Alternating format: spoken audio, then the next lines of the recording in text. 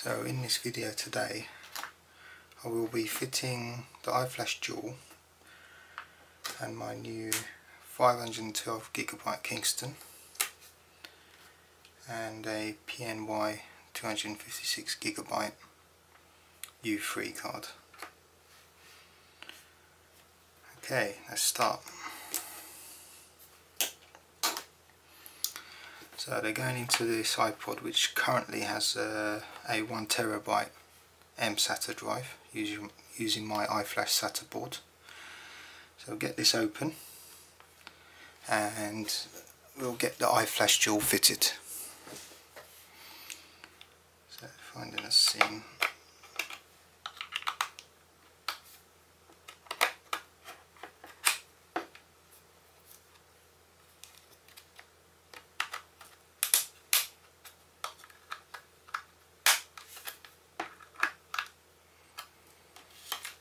Virtually open, I'd say.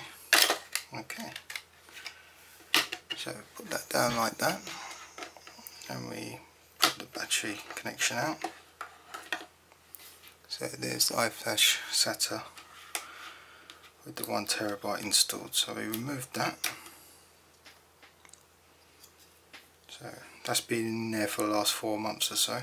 This is my test iPod. Okay, and we get the Dual. So here's the Dual. First, as this is a slim back iPod, we'll fit a single foam pad on the back. Okay. Lift this up and let's install the cards. So I tend to advise that the fastest card goes into the slot SD1. That's the 256GB PNY. The slower card, which is a Kingston, which is a UHSI class 1 card, goes into SD slot 2. Okay, so turn it over. And now we can slide the zip connector in, lock it down. That looks like it's at home. Okay. Lift the battery connector up carefully, set the battery connection in, push it down,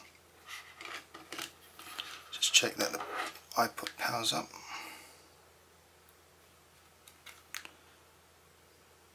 Yep.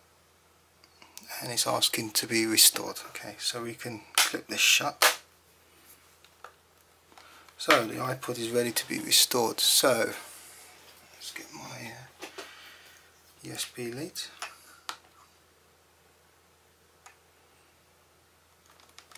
Plug it in, and that's it. It's connected to the computer. As you can see, iTunes is requesting to restore this iPod.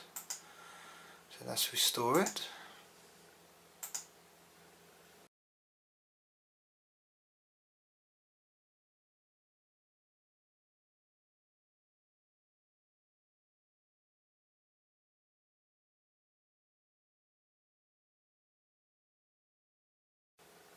The iPod is now restored. I get to name it. Let's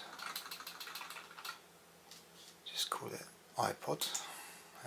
Restore took about 4 minutes. And as we can see, the iPod now has 705GB of available storage. And now it will sync my library. I'll probably leave this running overnight. It'll take several hours for it to do the initial sync, and then we'll revisit it in the morning.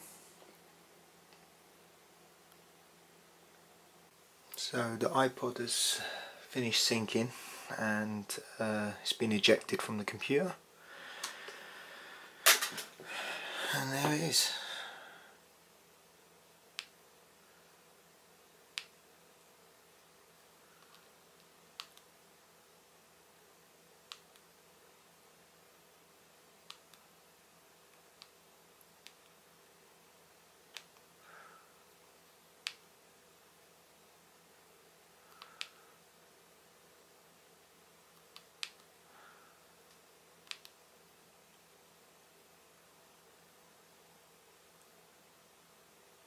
Thanks for watching.